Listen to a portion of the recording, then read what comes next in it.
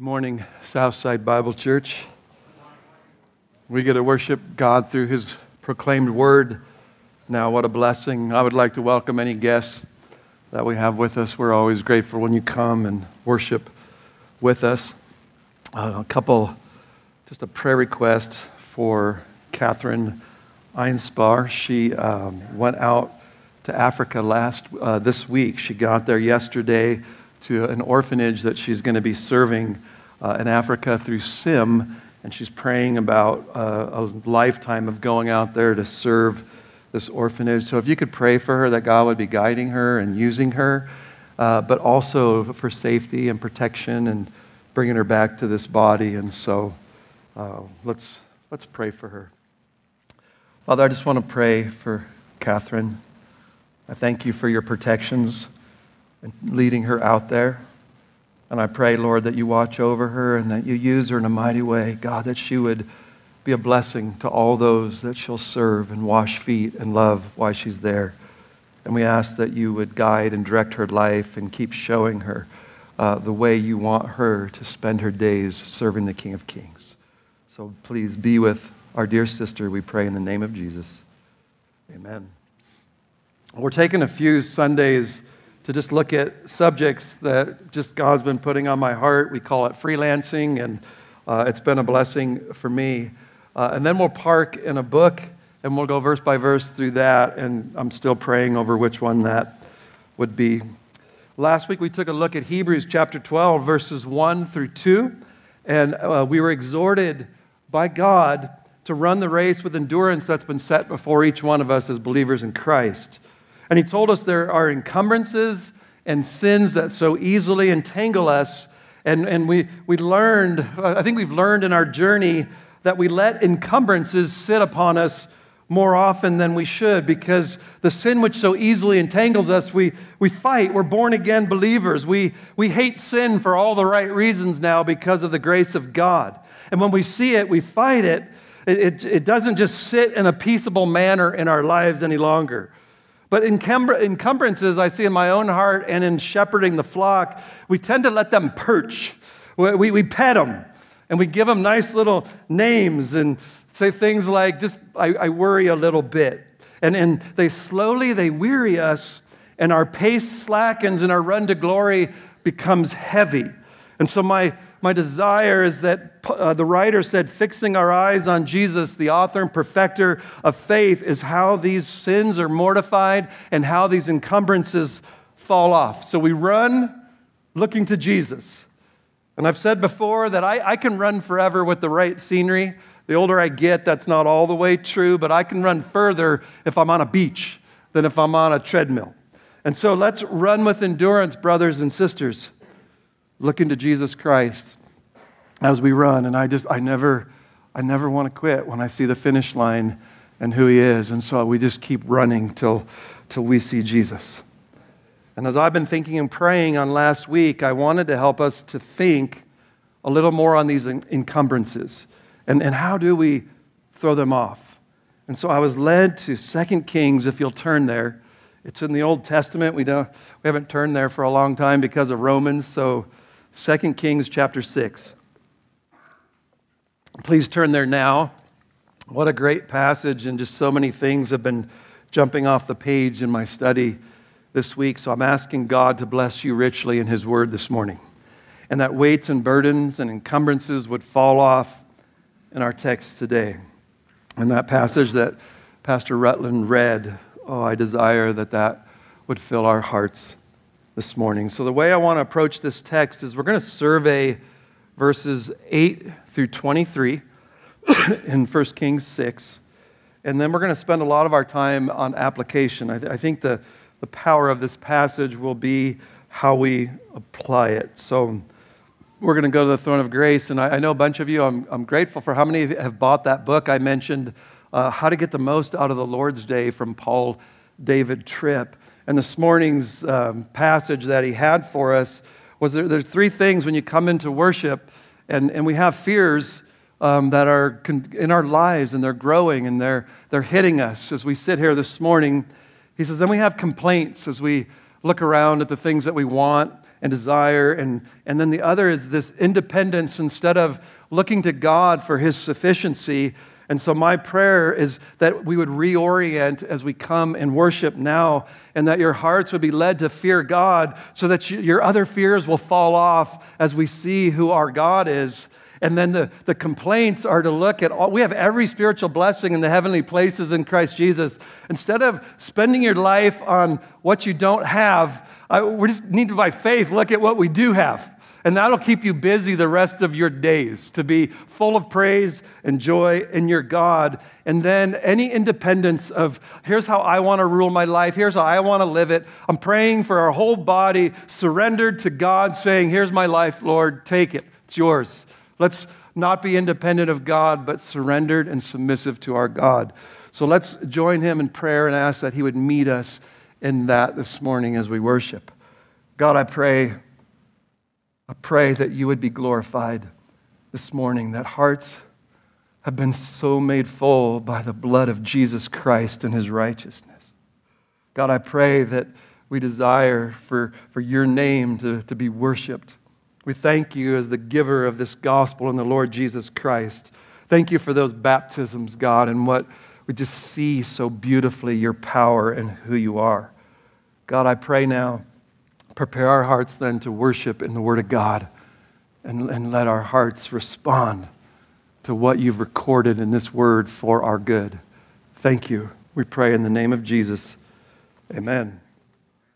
Well, this passage has much to teach us about physical sight and about spiritual sight. I love those concepts. They're so just throughout Scripture, Old Testament, New Testament, we're taught.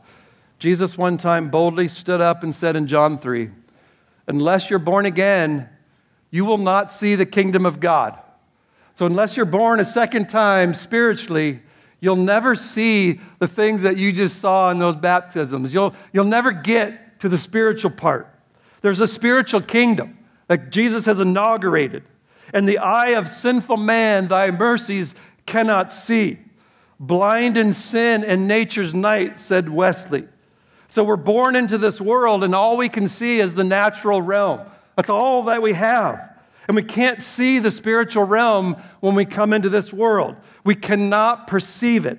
In the spiritual realm, 2 + 2 always equals 5. We just can't get it. And it's why if you study every cult, they understand that there is a kingdom, spiritual, but how you get into it is always wrong. The answer is always 5. There's some merit that you have to do to get in, and you'll never enter the kingdom of God that way. They just can't get grace. John Newton said, I once was lost, but now I'm found, was blind, but now I see. I got spiritual eyes, and now the grace of God, I can see this glorious gospel. 1 Corinthians 2:14, a natural man does not accept the things of the Spirit of God, for their foolishness to him. It's foolish, this gospel. They can't understand them because they're spiritually appraised. They can't see spiritual things, so they'll never get the gospel. And I use this illustration, and it's worn out, but I'm going to use it again. Old people over 50 maybe 60, 70. When I was in high school, I first got my driver's license, the only thing on the radio was what was called AM frequency. And AM frequency just didn't have good rock and roll. And I was an unbeliever, and I just liked, Journey. I hate to admit it. Journey, that was my favorite group. So I needed to buy a special antenna if I was ever going to hear FM. And without it, you couldn't hear it. But it was actually playing.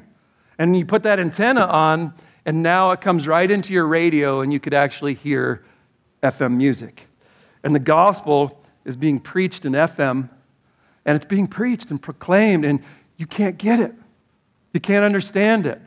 And the Holy Spirit gives you this antenna, and He opens your eyes, and all of a sudden you have eyes that can see, and this gospel takes over your heart and your life. And so what I want to show you this morning is some beautiful things from His Word about blindness, about sight, both physical and spiritual. This passage is just rich. So let's look at it now, if you'll turn with me, 2 Kings chapter 6. I want to begin reading in verse 8.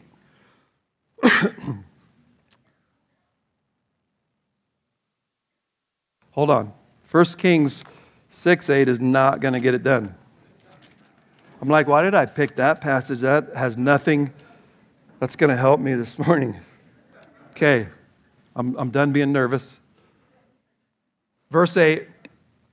Now the king of Aram was warring against Israel, and he counseled with his servants, saying, in such and such a place shall be my camp. So this book began with the ministry of Elijah, the prophet, and now we're moving into the ministry of Elisha, the other prophet. And these two men, many miracles and powerful things happened. They were great prophets of God. They're very faithful. They preached his message to many blind people who did not respond in their ministry. But their sight of God keeps them faithful to their calling, and there's much to learn from these great prophets this morning. But the king of Aram, we would call that Syria today. And this king, most commentators say, was Ben-Hadad. And Ben-Hadad, there was the first and there was the second, and they're saying it's probably the second Ben-Hadad. And what he's doing is he's making raids on Israel. And he's sending groups out to come and attack them. We'd call them special forces almost. And they would go into these areas and they would pillage and plunder them and then take them into captivity as slaves. It was just greed taking their possessions. And the strategy of Ben-Hadad was to do unexpected raids on the outskirts where there wouldn't be as much protection and opposition to their attacks. They weren't going to go into the capital and attack them. And so in verse 9, look with me. The man of God then sent word to the king of Israel, saying, beware that you do not pass this place, for our Arameans are coming down there. And so the man of God is Elisha the prophet, and he keeps warning the king of Israel, who was Jehoram, where they're going to raid them so they can fortify the area. And we know of Jehoram is that he would listen to Elisha to save his troops and his possessions, but he would not listen to him for how to save his soul. So he had physical sight, but not spiritual. So let's look what happens then in verse 10. The king of Israel sent to the place about which the man of God had told him. Thus he warned him so that he guarded himself there more than once or twice. So the king does listen to Elisha, and he guards himself from these attacks. And now in verse 11, the heart of the king of Aram was enraged over this thing. And he called his servants and he said to them, will you tell me which of us is for the king of Israel? And so Ben-Hadad, he's angry. He keeps going to do these secret attacks, and they're just sitting there waiting for him, sitting ducks. And so the element of surprise has been taken away from this king. And his conclusion is, who in our camp then is a spy? Who's helping Israel? And the answer is spiritual. Jehovah God does not sleep or slumber. He watches over his people. Yet in this account, he's using a human instrument who's Elisha the prophet, and he's teeing him off. So in verse 12, one of his servants said to the king, no, my lord, O king, but Elisha the prophet who is in Israel tells the king of Israel the words that you speak in your bedroom. I love this. He's telling you the words that you speak in your bedroom. This guy's, it's like he's sitting in your room listening to every conversation that you have and everything you say. He just then tells everybody, so there's no spy. It's Elisha. He knows what you're planning. And it's as if he's in your bedroom listening. So it's a prophet of God, not a spy. And he's the reason you're not conquering these areas and getting spoil and plundering and getting slaves. He's the one thwarting you. So what would one with spiritual sight say at this point? Uh-oh. We're fighting against God. And they're so depraved, they're going to just keep fighting against God.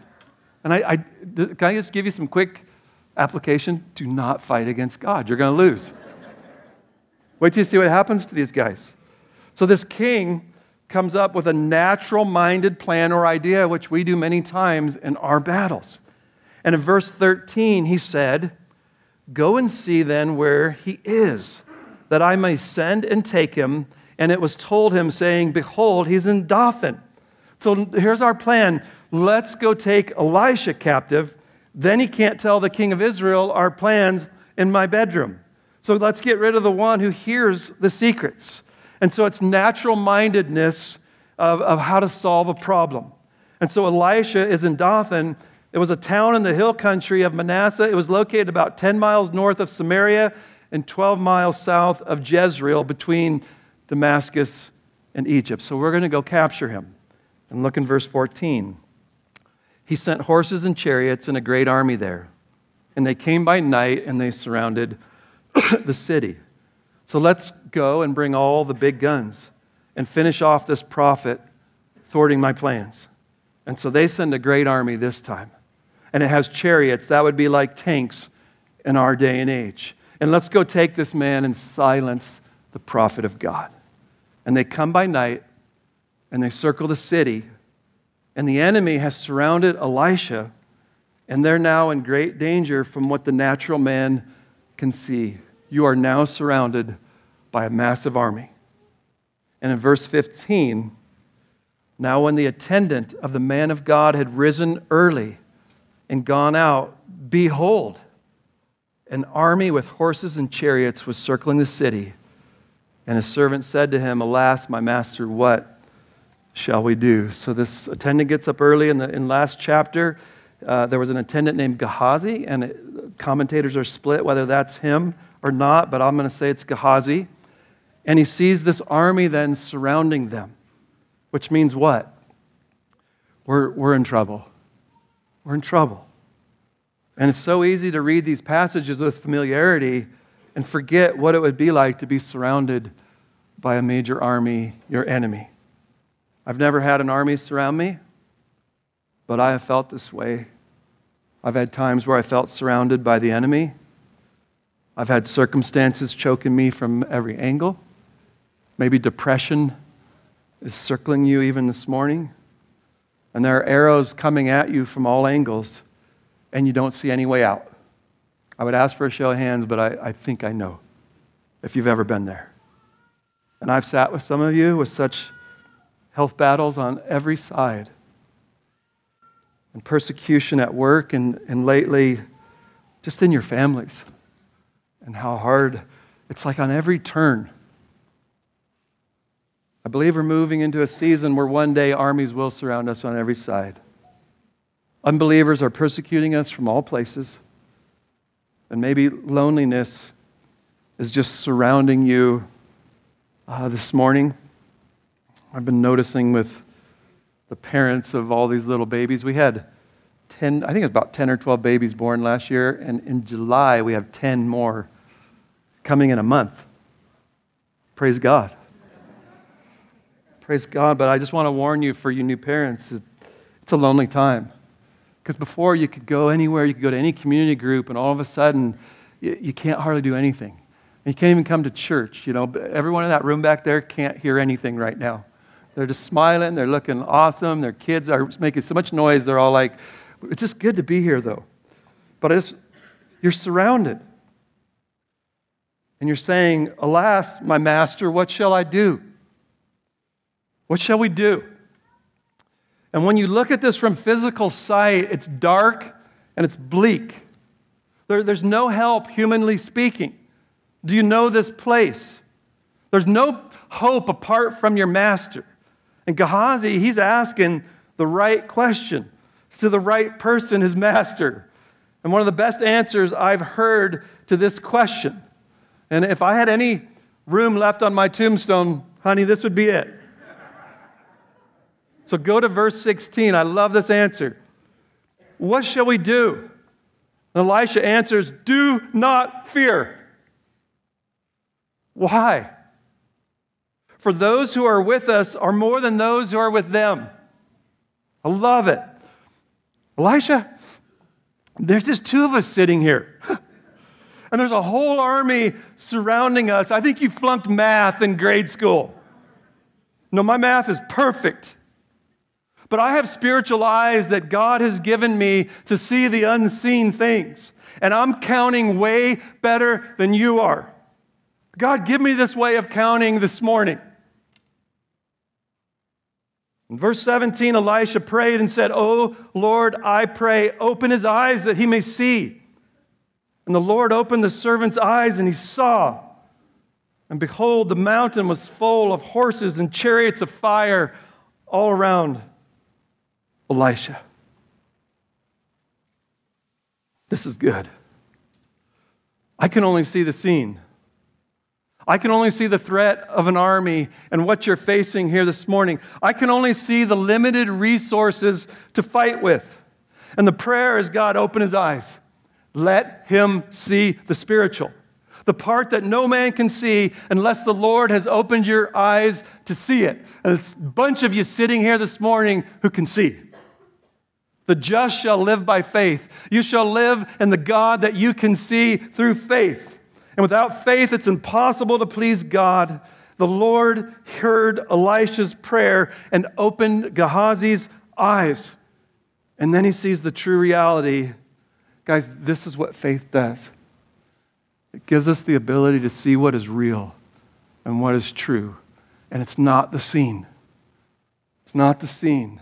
The surrounders were surrounded by the armies of God and chariots of fire. Goosebumps.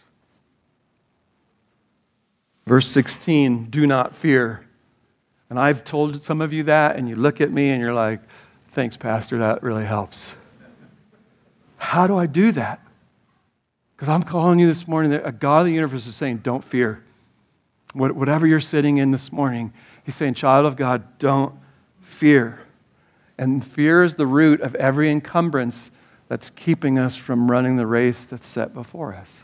And these encumbrances are weighing us down, and we're living in these fears, and we're just not getting anywhere. What I'm looking at is terrifying. When I went to see Austin and Claire Lise in the hospital, do not fear. How? Austin's sitting there wondering, am I going to have a newborn baby and raise this family by myself? You bet there's anxiety. Open my eyes, Lord, to see reality. Let me see the chariots of fire. I just need something bigger than my fear this morning. I need something more real to drive out my fear of what I see. But the chariots of fire are all around his master, and now he sees God's forces. And it's not just a vision of the power, but it's the presence of the power. You have the power of God. Open our eyes, Lord, this day for whatever is terrifying us, that we might see the power of God that is for us. It's my prayer for every one of us. I'm going to come back to that in a few minutes, and we're going to just finish the story. There was a famous guy named Paul Harvey, and he used to say, and now for the rest of the story. So come with me to verse 18, and we're going to come back to this. I've reserved the right to come back. Verse 18. So when they came down to him, Elisha prayed to the Lord and said, strike this people with blindness, I pray.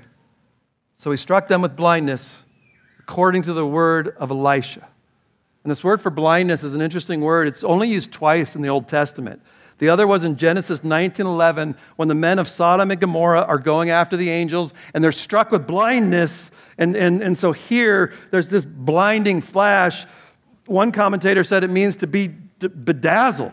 It's like Paul on Damascus when he saw the glory of Christ, that bright light. So they see the brightness, the glory. This army is blinded, and I think it's the glory of God. It's radiance, and they're bedazzled. And then in verse 19, Elisha said to them, this is not the way, nor is this the city. Follow me, and I'll bring you to the man whom you seek. And he brought them to Samaria. And so Elisha leads them there, and you know what Samaria is? It's the capital of Israel. This is where all Israel's armies and forces are going to be. So I'm gonna show you where you need to go. And they're blinded, and he leads them into Samaria. I love this.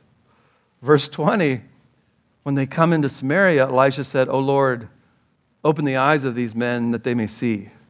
And so the Lord opened their eyes, and they saw, and behold, they're in the midst of Samaria. So open their eyes, they look, and now they know they are in big, big trouble. What a flip of providences. The threat that was killing us and keeping us up at night, now by the work of God, is now in trouble, and you're the one commanding. We're behind enemy lines. We're sitting ducks for the armies of Israel. Definitely a turn by the providence of God.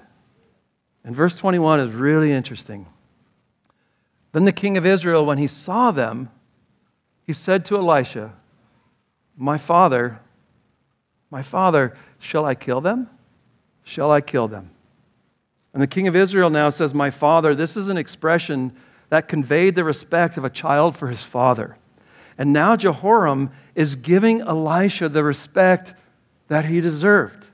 And so the question is interesting, though. Shall I kill him? Shall I kill him? Doesn't he seem a little too anxious? He seems happy to me and ready. And he doesn't know what kind of spirit of the kingdom of God, like the sons of thunder, when they asked Jesus, "Call down lightning." So in verse 22, he answered. Elijah says, "You shall not kill them. Would you kill those you have taken captive with your sword and with your bow? Set bread and water before them that they may eat and drink and go to their master." And so Elisha says, "No." John MacArthur said that was an uncommon and unusually cruel. It was unusually cruel to put war captives to death in cold blood that were delivered to you clearly by the hand of God. So to ask such a question is you're missing it. But Elisha, he shows kindness instead of killing them. And they were about to kill him. And what he does is he shares a meal with them. And at that time in history, if you shared a meal under the roof, you were making a peace treaty. And so he's now inviting them in, having a meal, making a peace treaty. And it says they never raided Israel again. Verse 23. He prepared a great feast for them. And when they had eaten and drunk, he sent them away. And they went to their master. And the marauding bands of Arameans did not come again into the land of Israel. Isn't that beautiful?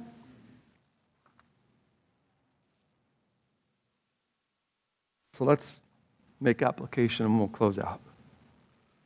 We live in the physical realm and we can't see the natural realm. An unbeliever can only live in the physical realm. That's why your life is eat, drink, and be merry, for tomorrow we die. Let me get as much out of this seen life that I can till I die. And it's why they can't enter into true rest. Because there's so many things that threaten us. You'll never get out of all the threats, no matter how hard you work, how much money you make. You'll never get away from all the threats in this world. And so we spend all of our days trying to mitigate against those threats. Believers, we're given something special that only God can give. And I just want to read to you 2 Corinthians 4, verse 3. "And if our gospel is veiled, it's veiled to those who are perishing, in whose case the god of this world, the devil, has blinded the minds of the unbelieving, that they might not see the light of the gospel of the glory of Christ, who is the image of God." So you don't have eyes to see. And this gospel's preached and you see no value in it.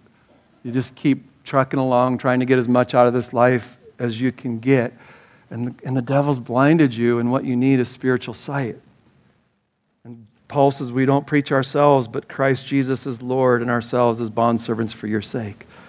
So how do we get light? For God, who said, "Light shall shine out of darkness," is the one who has shone in our hearts to give the light of the knowledge of the glory of God in the face of Christ. So God says, let there be light, and you now see the glory and the beauty of Jesus Christ. And those baptisms were two men saying, "Here's my life.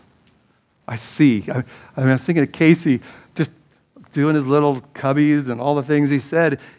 He couldn't see. And God said, let there be light. And he doesn't cry. And now he can't talk about Jesus without tears overtaking his heart. When God opens the eyes, you now have a new sense, and you can see spiritual things like what happened in our passage here this morning. I was listening to a preacher, and he said there are 3 things that he sees in this text when God says, let there be light. The first one is that we're blind to our sin.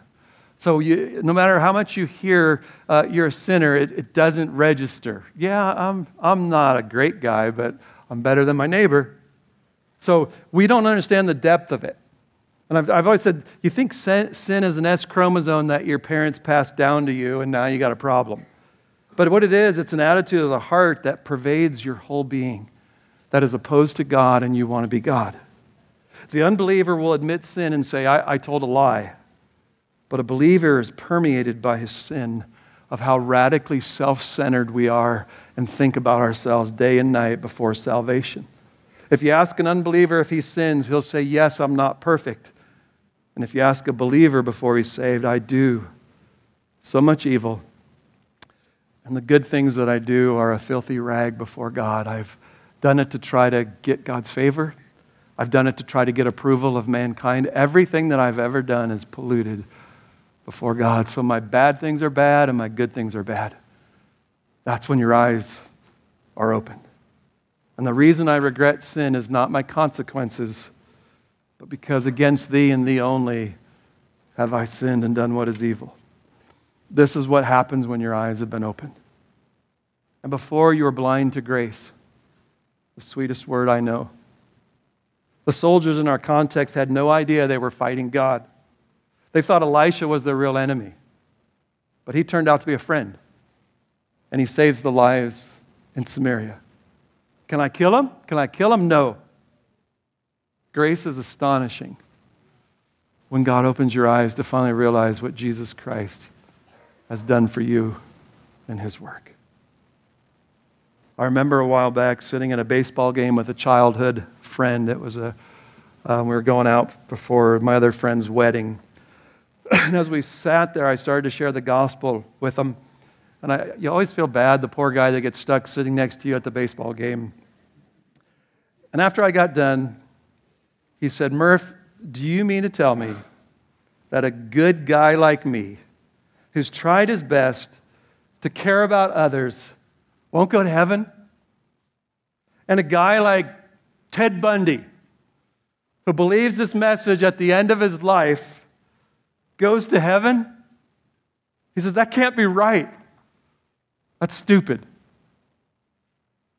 And I say, when God opens the eyes to see the message of grace, it will cause you to be altogether born again.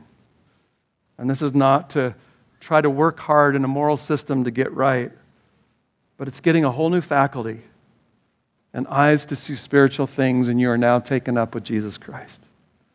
And you love grace and you give praise to God that he alone has saved me. He's opened my eyes. And the third thing is we've seen that we are blind. I want you to hear this. The mark of blindness is that you don't see it. You sit here and you think you're okay. Surely God wouldn't send me to hell. I'm a good guy. But when he's saving you, you finally see that you were lost and you were blind and you were an enemy to God. I pray that God would open the eyes of anyone here right now that needs to see Jesus. Open their eyes, Lord, that they would see Christ. Then we enter into the kingdom of God. And we are now called to live in this world while our true home is in heaven. Paul wrote, our citizenship is in heaven where we eagerly await a Savior. But in this rest of our life, as we are called to live this now by faith with this new faculty that we've been given by God to see the unseen things. And we are called not to fear. How? For those who are with you are more than those who are with them. You know what that's saying? Greater is he that is in you than he that is in the world. Do not fear. We have these encumbrances called fear. Fear of rejection, fear of the future, fear of suffering, fear of hard providences. And they're keeping us from truly running. They got you. And they're keeping us from the sweet place that Jesus is saying, I'll give you rest for your soul. Come. I'm going to be your God, and you'll be my people, and you can enter into a soul rest. You don't have to be all crazy. Our fears cause unrest and turbulent souls. This is the most anxious generation in the history of the world. And the Good Shepherd wants you to lie down in green pastures because He's your shepherd. And my prayer is open their eyes to that. Open their eyes. I look at this prophet with a great army surrounding him, and there's no fear in Elisha. I want you to enter into that place this morning. Those are the people who run so well. Well, what was it? Well, he had eyes to see the spiritual realm, and he could see the forces of God. And that's what drives out our fear. Paul said, if God is for us, who could be against us? So this is my passion and burden for Southside Bible Church, my own heart. Do not fear. I want to obey that with all my heart. But when the doctor puts your baby in your arms and you have the tumor the size of your lung right above it, pushing your heart out of place, and you're told you have a T cell, which is very dangerous and maybe fatal, and the devil tells you all night you're going to die and you're not going to raise your daughters. And I come and whisper, do not fear. It feels small and unhelpful. And I just need something to gird up that command. When you look at your bills and they're so much greater than your income and you have 5 kids to feed and someone says, do not fear. Thanks, Pastor. When you got to provide for your family and you got long haul or COVID and you can't stand up, much less work a 40, 50-hour job and you got no savings, what do you do? Parents? What do you do when that army is surrounding you? When you're getting older and you don't have any family, who's going to take care of me when I can't function? You have a special needs child. Who's going to take care of them if God calls me to glory? These are encumbrances. Say, how do I get relief? How do I get them off to run the race that's set before me? How do I not be afraid is the question. Wait, I've memorized every verse on the sovereignty of God. My theology tells me don't fear, and yet I'm sitting here this morning afraid. All I know from our text, just pray, open my eyes, Lord, to see the true reality. Please, let me see. Paul said, I pray that the eyes of your heart may be enlightened so that you may know what is the hope of His calling. This is that you might see the spiritual. What are the riches of the glory of His inheritance in the saints? And what is the surpassing greatness of His power towards you who believe? I pray, God, open their eyes of their hearts that they could see this. Show me that those who are with us are more than those who are with them. Right now this morning, God, open my eyes. Is the answer chariots of fire surrounding us? I got something so much better for you than chariots of fire. You're a new covenant saint. And the answer is the blazing tongues at Pentecost is you have the Holy Spirit of God indwelling you this morning. It's that I've been joined to Jesus Christ by faith. You're in union with Jesus Christ, and He says, nothing will snatch you out of my hand. It is that His love is so abundant that nothing can separate you from it this morning. It's that God has a purpose that He says nothing can thwart. Nothing can thwart. I will bring you to glory. He who began a good work will complete it. And we know that God causes all things to work together for good to those who love God and have been called according to His purpose. Isn't that better than a chariot of fire? You have God. You're accepted. You're forgiven. You're a child. He dwells within you. He's union with you. What more do we need? I got eyes to see. Open my eyes. Lord, let fears fall off this morning. Let encumbrances be thrown to the ground.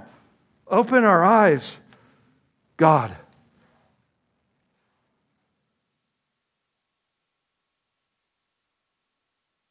Let me see the truth and the reality this morning, to not just look at life in the scene and battle it with the scene. We have God. We're not the right man on our side. Our striving would be losing. So this is how we run, by faith. We live into the reality that God is for us in a million different ways, New Covenant believer. I can never find enough words for how God is for you. You're under grace, not law. And He'll take armies and use them to conform you into the image of Jesus Christ. Whatever your enemy is that you're fearing, God will use it.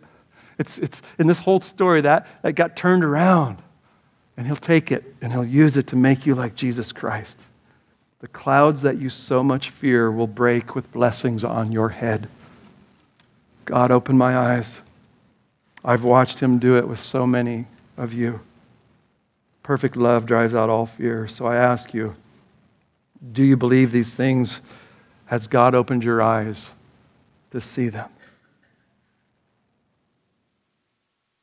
Have you gotten used to walking in fear? I'm trying to wake you up this morning.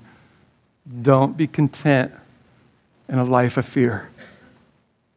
Look what God did for Elisha's servant, and He will do the same for you this morning. He can take His word and show you the chariots of fire that are surrounding you, called the favorable hand of God. The just shall live by faith. Are you? Are you living by faith? I believe that Christians in our day and age are trying to live by sight. And I'm praying this morning, open our eyes. Reach out to someone if you're struggling, if you're stuck in fears. Let's work together to get these encumbrances off. Open our eyes, Lord. We want to see Jesus. Amen? And my last thought, turn your eyes upon Jesus. I want you to get to a feast. That's how this ended. And not death like the soldiers in our context. How could Elisha just let him go? Because he was a mediator who stood between the king and these men. They deserved death. They were bad men. They were going around killing people and plundering them. Elisha saved their lives that day. And my friends, he made a peace treaty with his enemies. So I just want you to hear something real simple. A few thousand years later, the soldiers would come to capture another prophet. And this time they're going to come to kill him. And when they came, Peter pulled out a sword and he took a swing at him and cut off his ear. And Jesus said, "Put your sword away. I could call 12 legions of angels at any time, chariots of fire. But how would the scriptures be fulfilled unless I go die?" Jesus had the chariots of fire. But those angels did not save him because he came to do the will of him who sent him. And that was to come and die in our place for our sins. He was executed so you don't have to be. He went into darkness so that this morning you could be brought into the light of the gospel. He came to save you and to make a peace treaty between you and God and to invite you to a feast because he was executed in your place. Do you see that this morning? Open our eyes, Lord. I want to see Jesus. Let's pray. Father, thank you for this beautiful passage. God, I pray that burdens would fall off as by faith we look at greater is he that's for us than all those who are against us. There are more for us than those coming at us. God, thank you for the beauty of what we have in Christ. God, I pray, let us enter into this sweet place of rest, this place of looking to your full sufficiency, this place of how can we be afraid if you're our God. Do not fear. Do not anxiously look about you, for I'm your God. Lord, I pray, fill up every heart with that. Give them eyes to see with every weight and every burden and encumbrance that they walked in here with. God, let this floor be covered with encumbrances, and let us walk out in freedom as we look to the sweet Christ. God, thank you. I pray for any who came in here that need to take a look at Jesus, that right now, sitting in their sin, they need a Savior. They need one who will stand before you and bear the full wrath of God for their sin. And we'll bring them and let them sit at a table in fellowship with God. God, give them eyes to see this morning, and let them call upon the name of the Lord Jesus Christ and be saved. We pray in Jesus' name. Amen.